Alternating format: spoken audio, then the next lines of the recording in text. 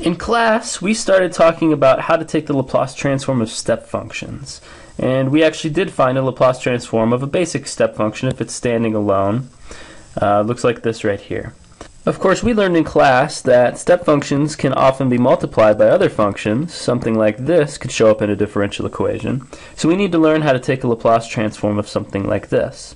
The first step in being able to do that is finding the Laplace transform of something like this. Now this is a function times a step function, and both of these are shifted the same way. An example of what this might look like would be something like this. So there's a function and a step function that both have the same t minus 2 in there. We're going to start by learning how to take a Laplace transform of these types of things. And as usual, whenever we're trying to find a Laplace transform of something new, what we do is we plug that into the definition of a Laplace transform and see what we get. Now the first thing I actually want to do here is I want to think about what this function looks like, f of t minus a, u of t minus a.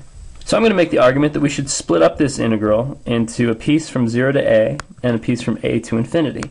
And the piece from 0 to a is just going to be the integral of 0. And the piece from a to infinity, the value of the step function is just 1. So that is just going to look like this. Obviously the definite integral of 0 is just 0, so we get rid of that piece, and this is what we're left with. Now this t minus a to me suggests that maybe we should replace t minus a with some variable. I'm going to call that new variable tau, and I'm going to complete the substitution, replacing all of my t's with tau's. So t minus a we replace with tau, t we replace with tau plus a, dt becomes d tau. These limits of integration up here were values, limits on t that went from a to infinity. What I like to do is replace t with tau plus a. And now I think it's pretty obvious that if we subtract a from both sides of this equation, our limits now go from 0 to infinity. Now this is starting to look a lot like a regular old Laplace transform.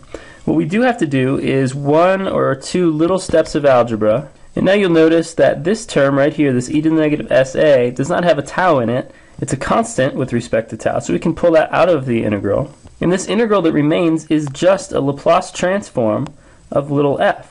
So our notation tells us that we can write the Laplace transform of little f as capital F of s. I just reversed the a and the s and the exponent here to make it look nicer. And what we've learned is something new that we can stick inside of our Laplace transform table. Let's do a quick example on how to actually use this new formula we have. Let's start by finding the Laplace transform of t minus 2 quantity cubed times the step function with the t minus 2 in there. Now obviously since we have a step function times another function right here, this is going to be the entry in the Laplace transform table that we're going to end up using. So let's compare our problem with the entry in the table.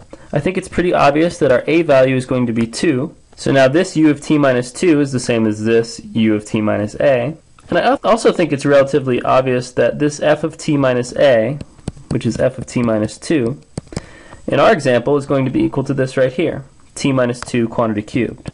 Now the answer to this Laplace transform is just going to be this right-hand side right here. We know e to the negative as is just going to be e to the negative 2s for our problem, but we need capital F of s. Capital F of s represents the Laplace transform of little f of t.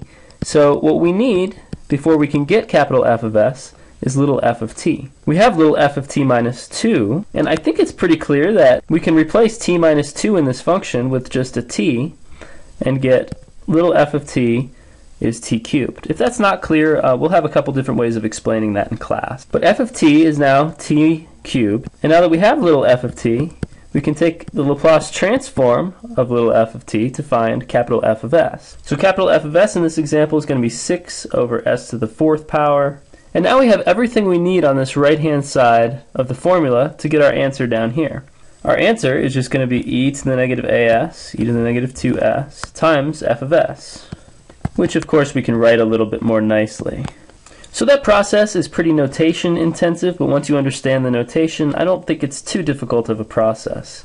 Of course, you're probably asking, what happens if you have an example where you have a function multiplied by a step function, but those two functions don't have the exact same shift like they did on the last example? Well, as it turns out, we can actually still use this same formula to do this if we want to. We can't do anything to change this step function right here, so we're pretty much stuck with an a value of 3.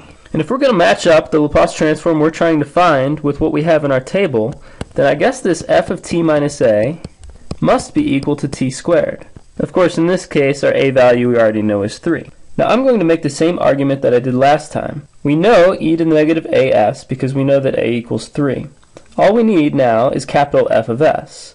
To get capital F of s, we need little f of t. The trick here is replacing t with a t plus 3. You know from function notation that you can plug anything you want in for t as long as you do it everywhere in the function. The problem will be consistent. So we're replacing a t with a t plus 3, and the plus 3 and the minus 3 cancel on the left side of the equation, and you get f of t.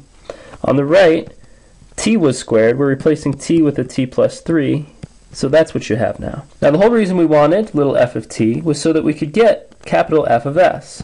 And the way that we get capital F of s is we take a Laplace transform. Of course, the only way to actually do this Laplace transform is to FOIL this thing out, and you can take the Laplace transform of each individual piece. So now we have that capital F of s is this right here, and now we have everything we need to write down an answer. The answer to our original Laplace transform is e to the negative as, which is e to the negative 3s, times f of s, which is 2 over s cubed, plus 6 over s squared plus 9 over s. And that's it. Now using these same steps every single time, we can find the Laplace transform of a step function times any function. Okay, maybe not any function, but many functions. Okay, let's get you a video quiz. I would like you to try to find the Laplace transform of this right here. Now, don't forget what you know about trigonometry as you're going through this process, and make sure to show your work. Explain to me what you're doing with this problem. Okay, good luck, and I'll see you all in class.